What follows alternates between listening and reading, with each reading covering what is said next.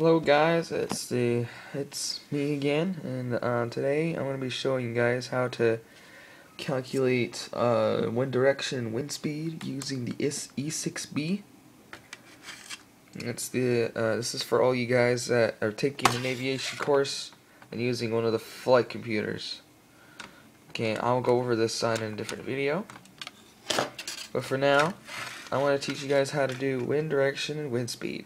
So things you're gonna need one of these dry erase markers. If you want, you can use pencil, but it's just hard to erase, so I just use this.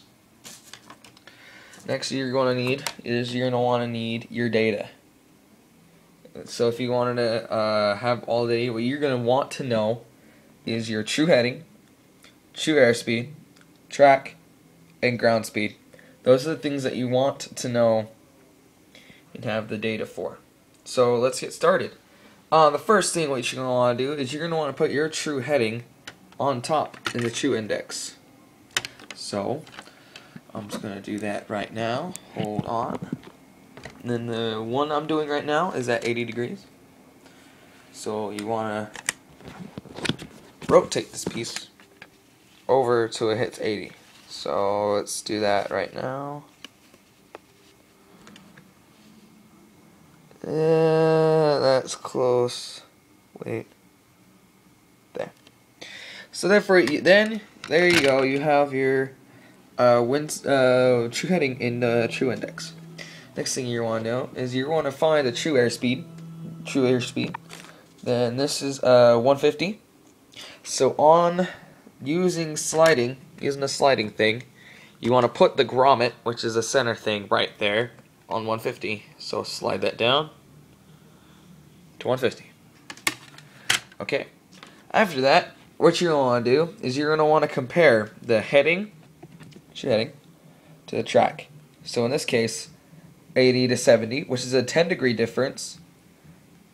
And this is the thing to tell if the track is bigger than the heading, there's a right drift, and the track is less than the heading, it's left drift.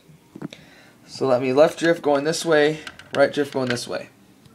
So it's a 10-degree difference. The track is less than, so it's going to be a 10-degree left drift. So what you're going to want to do is you want to find the 10 on your thing. So the next one you want to do is you want to push down and make a line right on top of 10. Okay? Next thing you want to do is you want to find the ground speed. In this case it's 152. So if you find 152, which is about right there, it's right above it, what you're going to do is put an X or a cross right above it. In this case, it's actually quite close to it. Okay. So then what you're going to want to do, oh, I still need a marker, is after that, you're going to want to draw an arrow going from the grommet to the intersection, is what we call it. So I'm going to do that right now. Give me one quick second. I'm going from there to there. And make sure you make an arrow. Making the arrow helps me. So if you guys want to try that out. After that, you want to turn the it's at 150. It's kind of hard to do this one-handed. So what you want to do is you want to turn this to the arrows going straight down, and then it's right on the mark.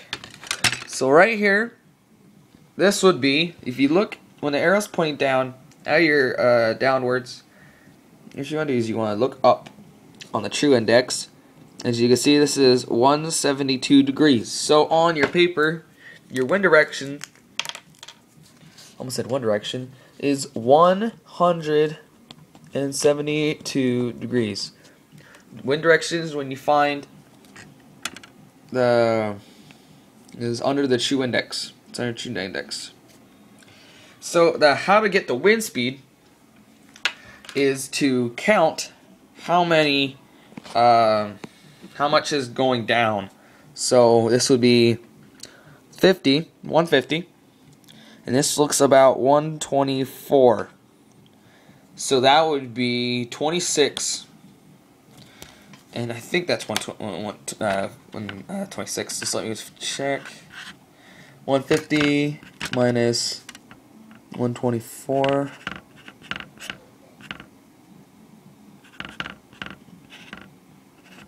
26, actually. Yeah. So the wind speed would be 26 knots.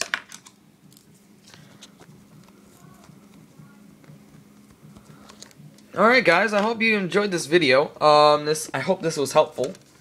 Next video, hopefully I'm going to be doing is on how to calculate how many nautical miles and turning it to miles and then the kilometers, which I've done right here, and how to change knots into nautical miles and other stuff of that nature. I hope you guys enjoyed this. I hope you guys get your questions right, because this is my homework. So that's how you calculate the wind direction and wind speed. Thanks for watching. I'll see you guys later. Bye.